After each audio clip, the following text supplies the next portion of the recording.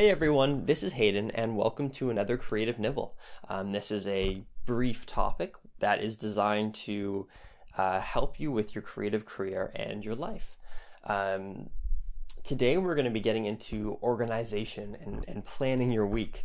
I think organization is a topic that some artists are really into and some maybe not so much. Wherever you lie on that spectrum, I just encourage you to really listen, try this on.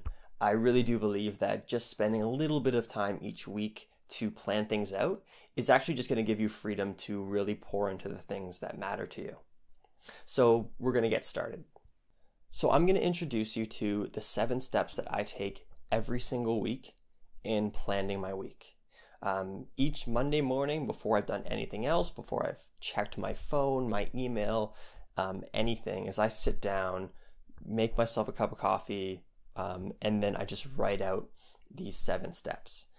So you can follow along as I'm talking. You can, pause accordingly if you want to do it that way. You can also go onto the Happy Faces website, and I'm going to post a document that lists these questions out that I'm going over. And also, you don't even have to do it. Maybe just listening to this will be helpful for you. But I do encourage you to try this exercise at least once and see the kind of difference it makes on your week. And it doesn't have to be Monday mornings like I'm saying. Whatever time works best for you. I just encourage you to try and do it at the beginning of the day, at the beginning of a work week, where you haven't had the chance to have a lot of things like emails and clients and things influence what these decisions are going to be. So the first question is, what did you accomplish last week? This seems pretty straightforward. Just a list of things that you've done last week. It could be completing projects, landing new clients, making a certain amount of money, whatever you deem to be an accomplishment, you're just going to list that out. And I think it's really important here that you expand what you normally would consider as an accomplishment. I think it's very easy to disregard small things. But this is actually a really good opportunity for you to acknowledge yourself and to just, kind of give yourself a pat on the back, even for the little things that you do.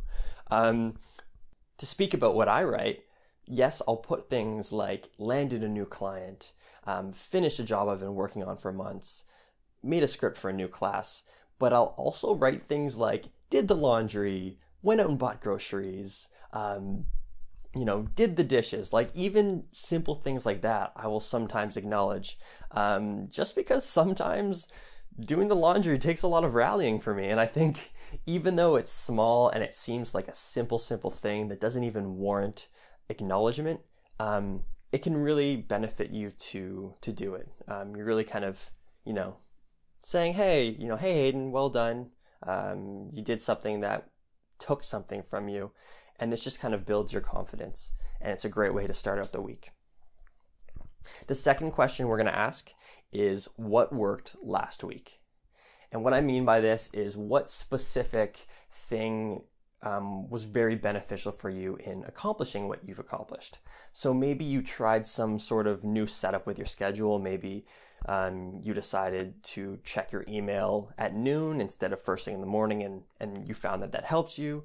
Maybe you decided to read before you went to bed rather than be on your phone. Maybe just something came up that was really helpful for you, and so you just want to record that. The third question is, what didn't work last week? And this is just like the one that we just did. You are trying to identify what things did you do, what behaviors or patterns were kind of counterintuitive to what you were trying to achieve. And just for these questions, really take the perspective of being an outsider looking in. Don't get caught up in the emotions or the morality or, oh man, I really didn't do what I was supposed to, or oh, I totally slipped. It's none of that. It's really just looking, okay, what worked, what didn't work, and really just keeping it simple like that. For me, trying to consider what might not work in the past week, I could say, oh, I have a habit of actually over scheduling, and I'll block off every single section of time in my calendar. And so I could say, hey, this didn't work because it actually had me be really stressed out and removed a bit of the freedom from my life. So that could be something that I write down. The fourth question, which kind of builds off on the previous two, is what will you do differently this week? So based on what you just identified, what worked, what didn't work, what's something you'll do differently? In my case, I could say I will only schedule the most important tasks, or I will only schedule things up to a certain time in the day. That might be a nice fix for me based on what I identified as not working. Question 5 is, are you on track to reach your goals? Now, this does make the assumption that you have a current list of goals that you're shooting for. And if you don't, I highly recommend just even spending a bit of time to just list something out. Just write down, even 5 goals, career or personal, that you can continue to shoot for. And it's really helpful each week to just kind of gauge your progress. So with this question, you're looking at, okay, am I on track? Am I going at the pace that I want to be going? And if not, you're figuring out what you need to do to correct that. So now number 6 is where we get into the planning for this week.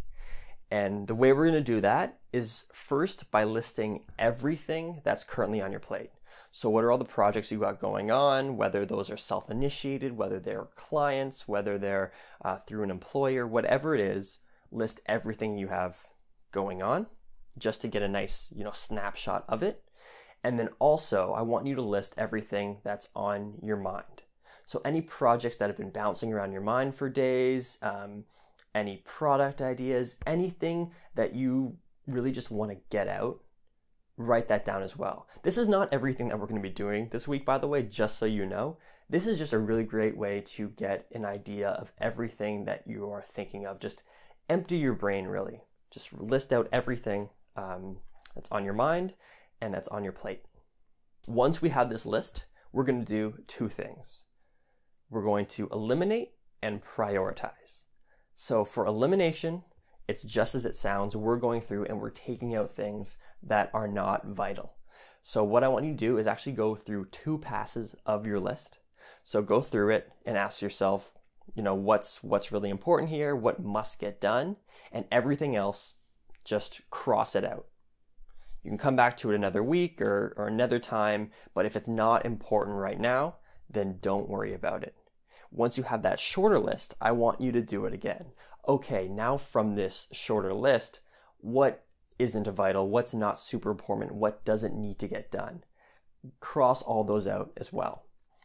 Hopefully you'll be left with a pretty short list, and the shorter the list, the better, because the less things you'll have to spread your focus between during this week. I think it's worth mentioning that if in any given day you are spending 30 minutes on project A, 30 minutes on project B, 30 minutes on project C, and you're just bouncing back and forth, you're going to find that by the end of the day, you haven't really felt that you made meaningful progress in any one thing. And that can be really, discouraging. So in setting up our week so that we have as few tasks as possible, we're giving ourselves more room to pour lots of time into those meaningful actions. So once you've come up with your short list, we're doing the second part, which is prioritizing.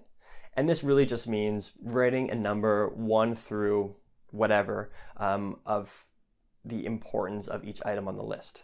I found that if everything has equal importance, or any 2 things have equal importance, it doesn't really work. You kind of need to have a hierarchy, number 1 and number 2 and number 3, and it makes it so much easier for you to make decisions throughout the week when you're doing things this way. So what you should have by the end of this 6th question is a short list of all the important tasks you need to get done this week and an order of importance for them. So the 7th step is to give everything a time. And this means that you're pulling out your calendar, you're opening up Google Calendars if you're me, maybe you have a written book, or maybe you just need a scrap piece of paper and you can write it out and tape it to your desk, whatever you need to do. You're just giving all of the actions that you've now listed out a time to be completed. And what's going to happen is this is now going to serve as your reference going forward in the week. Anytime that you get a new request from somebody, a new idea pops into your head, anything that might pull you in a direction with your time, you can consult your list and be like, okay, I've already decided at the beginning of the week what's important to me to get done, and so I should stick to this. And these are the order in which I should do things. So those are the 7 steps that I go through, and I encourage you to try going through yourself at the beginning of each week. Also, feel free to change the questions around. Like I said, I've been changing mine more and more to kind of make it personal, and some weeks I'll throw in different questions like, hey Hayden, how are you feeling? Just things like that, to kind of mix it up and play off however I'm, whatever I think is currently necessary for me. So I encourage you to really make this your own as well. But in the meantime, just give it a go. So that's it for today. I know that usually I don't do like such a big exercise, but I really do believe that by spending time at the beginning of your week, maybe like just half an hour to do something like this, it's going to save you time in you just being focused throughout the entire week, and peace of mind in just knowing exactly what you need to be working on. Yes, things are going to come up as they always do, and you might have to adjust accordingly, but this gives you a really, really strong starting point for your week, and I encourage you to try and create it as a habit for yourself. So I hope you enjoyed the nibble, and take care.